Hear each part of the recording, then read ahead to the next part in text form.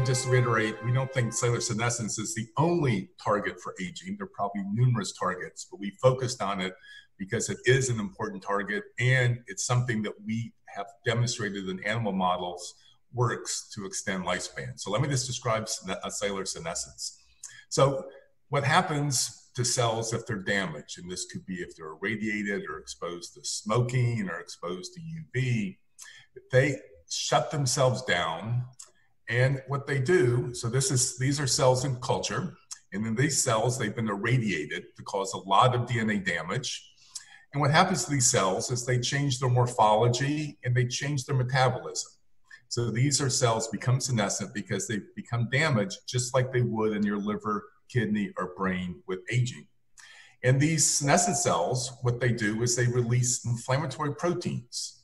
And the reason they do this is they want to stimulate the immune system to come in and get rid of these bad cells. So these are cells that can become cancerous, but they can also lead to a variety of adverse events. So our body wants to get rid of them. So the immune system, when we're young and healthy, comes in and clears these cells.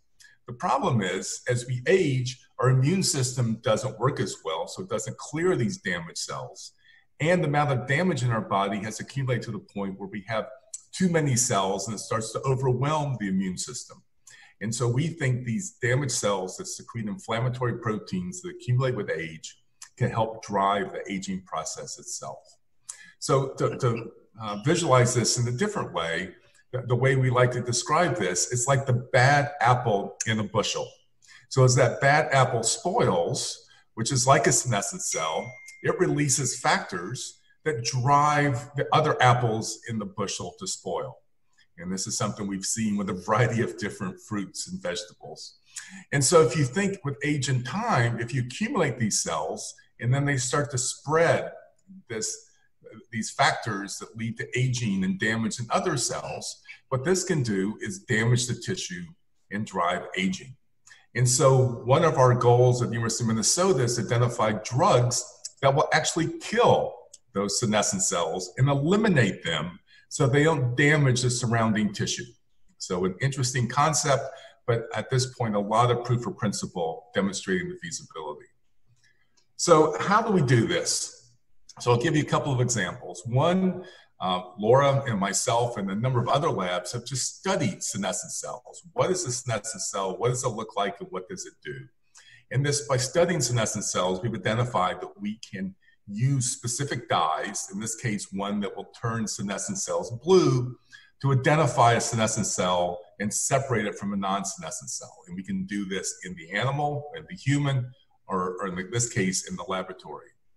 And so using this ability to identify senescent cells because we can turn them blue, this now gives us the opportunity to do drug screening and drug development.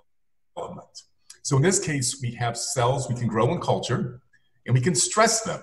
We can irradiate them, we can throw toxic molecules on them, and they become senescent, and we can stain those cells blue. As you can see, they're blue cells on this plate. And then we can throw drugs in this plate of cells. And in fact, we can do this on 384 wells on a single plate, and we can do a number of different plates. So we can screen 1 million drugs this way for things which might kill just the blue cells. And we can then image it in a certain device we have in the lab, and we can see changes in the size of the cells. We also can see changes in number, and we can see the loss of this blue staining. And then this image is actually a fluorescent signal. And by doing this, we can identify drugs that specifically kill senescent cells.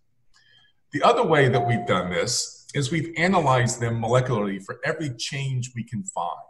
And this just shows different genes that are expressed in non-senescent cells versus senescent cells. And we can see that they're dramatically different. And by doing artificial intelligence analysis, so a lot of computer analysis, we can identify what are called nodes that are upregulated or increased in these cells.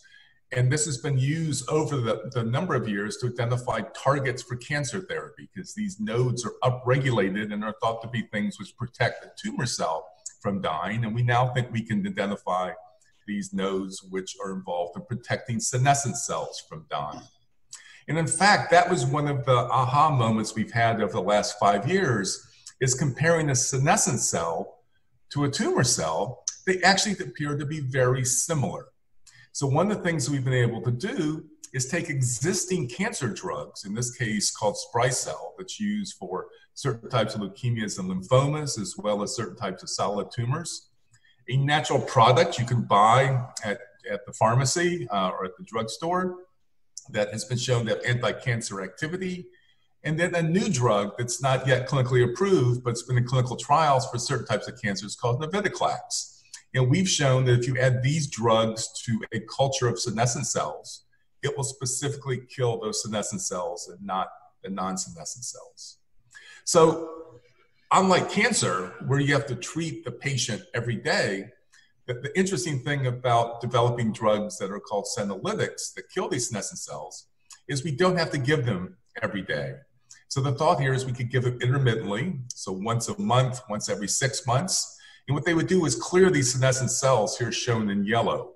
So if you treat once a month or every 6 months, you clear the senescent cells, and then over time, due to the damage, the cells come back, and you treat again to clear the senescent cells.